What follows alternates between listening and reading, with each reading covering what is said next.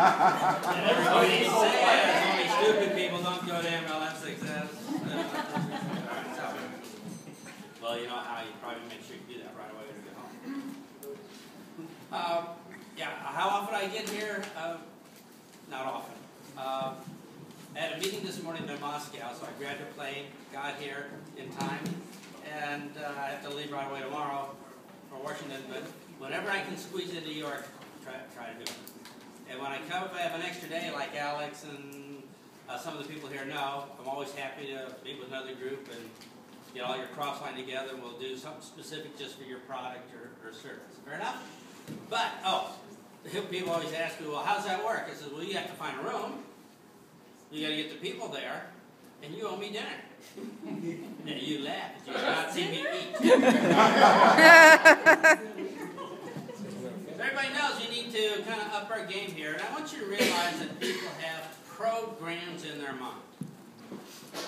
Now, I'm giving you a few basic phrases, and I spent some time teaching you what's going on, because I don't have time to give you 150 belief phrases. You can figure them out on your own. You'll notice as you're reading something that says, well, they say, well, as you know, comma, as you know. You'll be able to recognize this, right? You'll understand how people get you to believe things through social proof. Social proof. 4 out of 5 dentists recommend. Isn't that like most people think? Do we get this? How do you think advertisers sell you in 15 seconds? They use magic words. If you're going to be in the business of magic words, you might want to learn.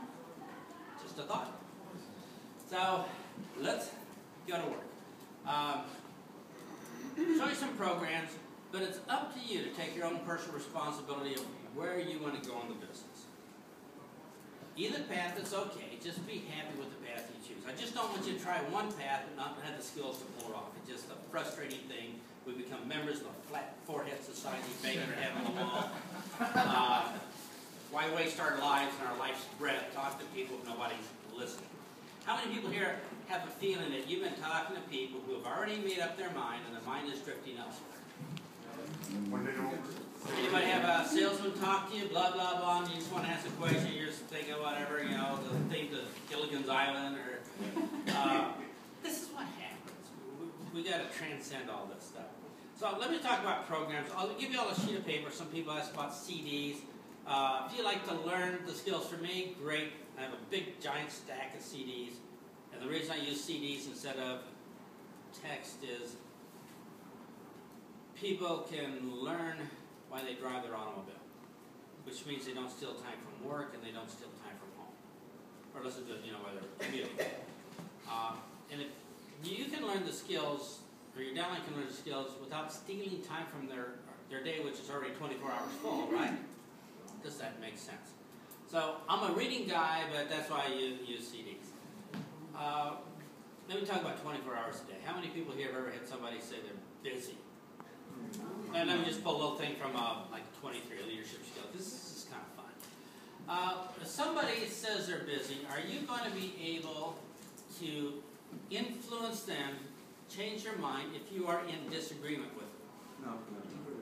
So if somebody says they're busy, what's the first thing you're going to say? I know of course you are. If you disagree with somebody, you're already set up a wall, you're already toast, right? So I'd say, I'm busy 24 hours a day. You say, of course you are. All 24 hours of your day is taken. How are they going to feel toward you? That you see the world the same way they do. Is that true? So of course you're busy 24 hours a day. That was pretty easy, wasn't it? So the next sentence is, so what are you willing to give up to change your life? That didn't take much time to get to the point, did it?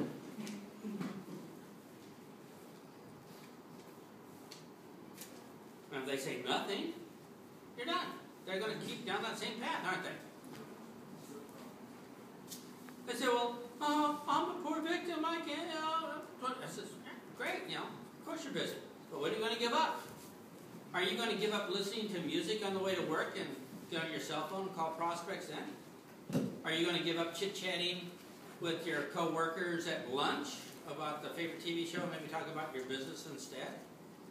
Are you going to give up the 3 hours surfing on the internet? Are you going to give up the 4 hours of cable TV? Are you going to give up, walking around mindlessly shopping for 4 hours on Saturday? Are you going to, pick what you're going to give up. Pick what you're willing to sacrifice to change your life. Or keep the life the same. It's all right. Do you want to work with somebody who wants to keep their life the same? So, shall we try this? Turn to the person next to you, and they're going to whine, I'm too busy. And what are you going to say? Of course you're busy. All right, ready? Give it a try.